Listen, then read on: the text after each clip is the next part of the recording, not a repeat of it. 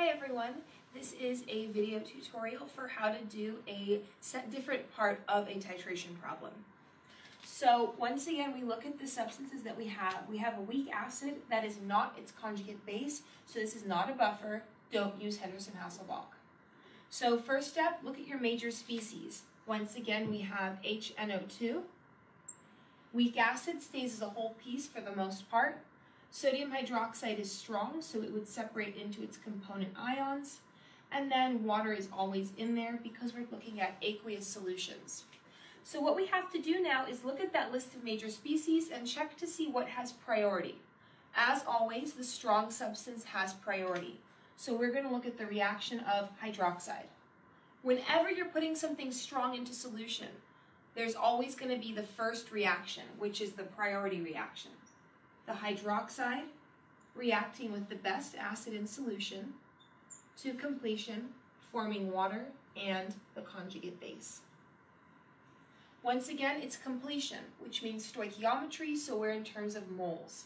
So we're going to have our initial moles here, the change, and the final conditions. Using this information here and this information here, we will determine how many moles of hydroxide we begin with and how many moles of nitrous acid we begin with. So in this case here, we have, multiplying our values together, we have 1 mole of hydroxide, and we also have 1 mole of nitrous acid. Don't care about water, none of that.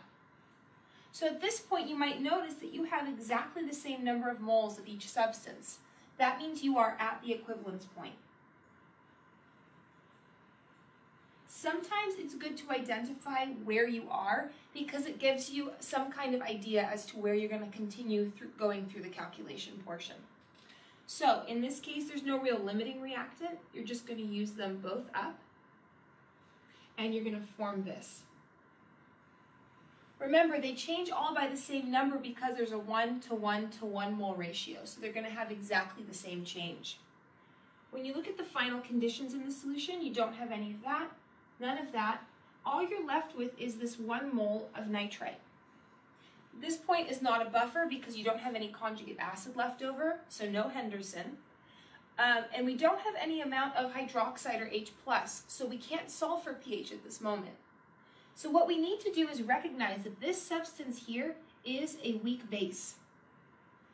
And because of that property, we have phase 2, which is the equilibrium reaction of the nitrite with water to form its conjugate and hydroxide. And there is what we're interested in. What is the concentration of hydroxide that it produces? Because we can use that to solve for the pH. So we do an ice chart now, which is in terms of molarity, and we have to make sure you plug that in here, okay? So make sure you don't forget on this transition here, you need to take this and divide it by the total volume. So it's going to be the 0.5 plus the 0.25, which would be 0.75 liters, which gives you 1.3 molar. I can now take this number, plug it in here, still don't care about the water, none of those to begin with. We totally used them up in the previous step. Then ice chart as we normally have done that calculation. Minus x plus x plus x.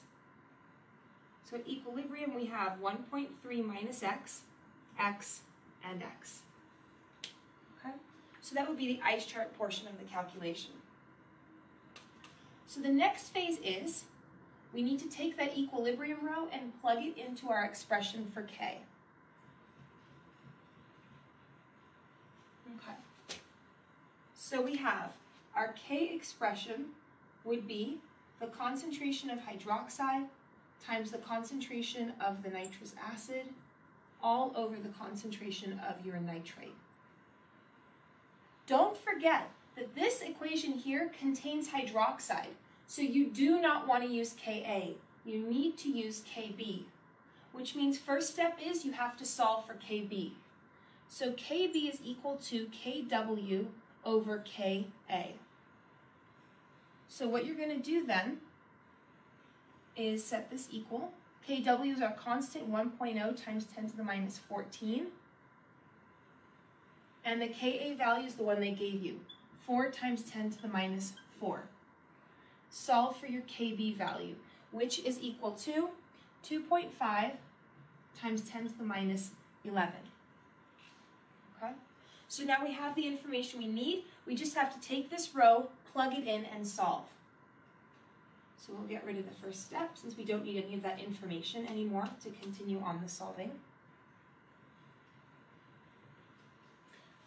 So we have x times x over 1.3 minus x is equal to 2.5 times 10 to the minus 11.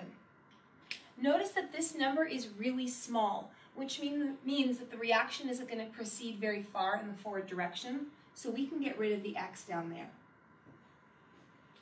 So we're going to solve for our value of x, and when we do, we get a value of 5.7 times 10 to the negative 6. Remember that this value here is equal to the concentration of hydroxide. So what we're going to do now then is solve for our POH, and then we're going to solve for our pH. Okay? So remember the two equations. POH is equal to the negative log of your concentration of hydroxide, and pH is equal to 14 minus your POH. So we're just going to plug everything in and solve for our answer. Okay. So we have pH is equal to 14 minus the negative log of 5.7 times 10 minus 6. Plug it into your calculator and you get a value of 8.76 as your pH. And that is how you solve for being at the equivalence point in a titration.